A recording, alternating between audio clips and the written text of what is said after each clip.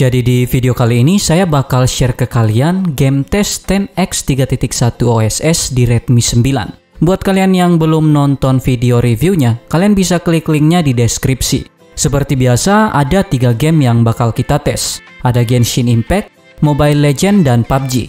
Dan nanti di setiap akhir game tesnya, saya bakal nampilin grafik FPS dan juga penggunaan memori dari tiap gamenya. Oke, langsung aja kita coba untuk game yang pertama.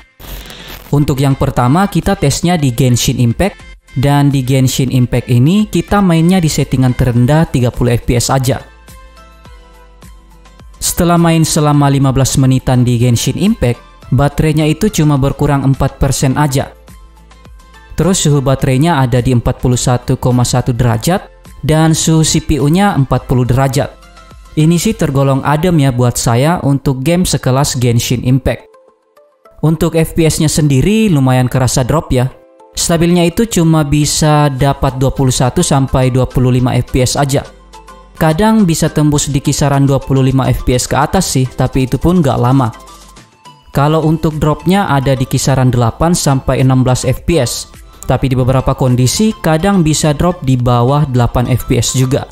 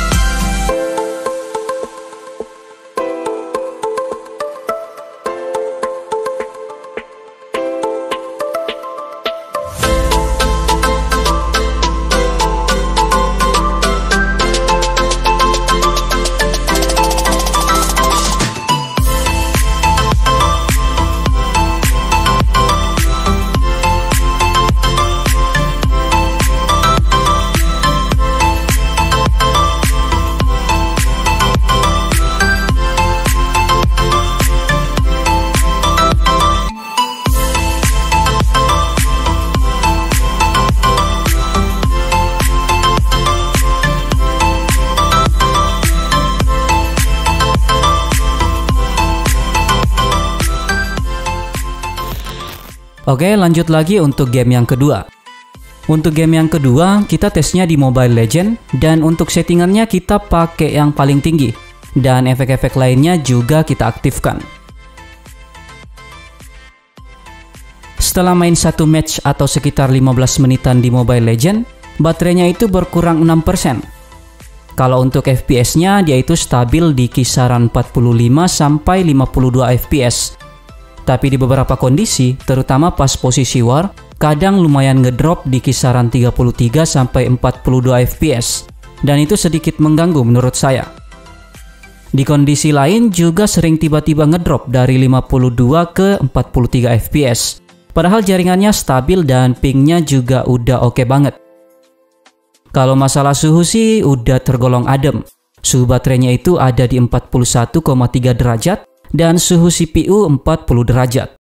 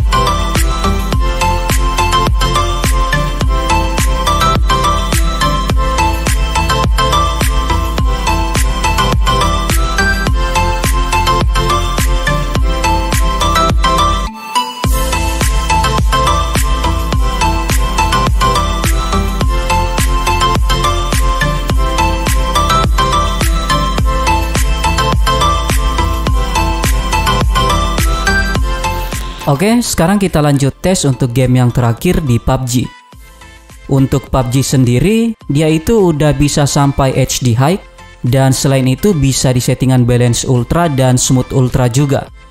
Tapi di sini kita tesnya di smooth ultra aja ya. Kita cari yang paling aman. Setelah main satu match atau sekitar 28 menit di PUBG, suhu baterainya itu stabil di kisaran 42,2 derajat. Sedangkan suhu CPU-nya 40 derajat. Baterainya cuma berkurang 6% aja. Kalau untuk FPS-nya sendiri, dia itu stabil di kisaran 38 sampai 40 FPS. Kalau dropnya sih nggak begitu sering. Cuma drop 3 sampai 5 FPS aja dari normalnya. Ya balik lagi mungkin ini karena mainnya sama bot. Kalau untuk gironya sih nggak usah kalian tanyain lagi. Karena mau diapain pun juga bakal tetap delay.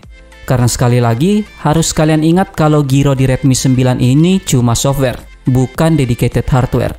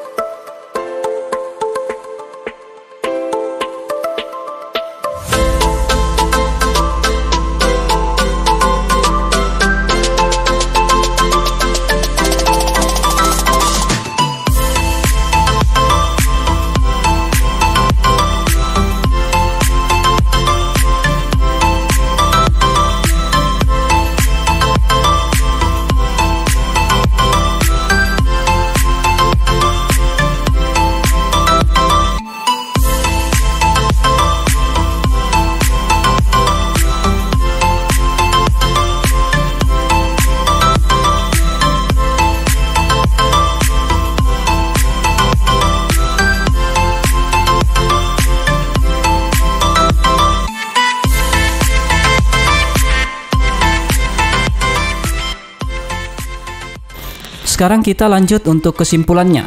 Secara overall, TENX 3.1 OSS di Redmi 9 ini belum terlalu recommended buat main game. Sebenarnya ini udah playable banget sih, tapi di beberapa kondisi, terutama buat yang main gamenya serius, frame drop yang kadang-kadang nongol bakal sedikit mengganggu. Tapi nggak bakalan bikin kalian sampai banting HP sih. Balik lagi, setiap pendapat pasti berbeda-beda. Tapi saya pribadi, saya masih lebih milih Nusantara, Beli ROM dan Pixel Plus UI non-OSS kalau untuk urusan game di Custom ROM Redmi 9. Tapi untuk Custom ROM OSS yang lainnya, saya sendiri sih belum tahu. Mungkin ada yang lebih stabil dari TENX 3.1 ini. Jadi itu dia game tes TENX 3.1 di Redmi 9. Terima kasih sudah menonton video ini. Tetap positif, rendah hati, dan sampai jumpa di video selanjutnya.